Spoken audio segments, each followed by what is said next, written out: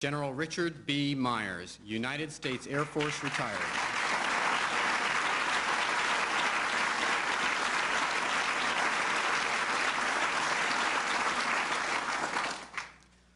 For 4 decades, General Richard Myers has served our nation with honor and distinction.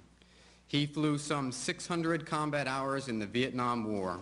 He later served as Commander-in-Chief of the North American Aerospace Defense Command and U.S. Space Command. As Chairman of the Joint Chiefs of Staff, General Myers played a central role in our nation's defense while devoting himself to the well-being of the men and women who wear the uniform of the United States Armed Forces. The United States honors General Richard Myers for his dedication to duty and country and for his contributions to the freedom and security of our nation.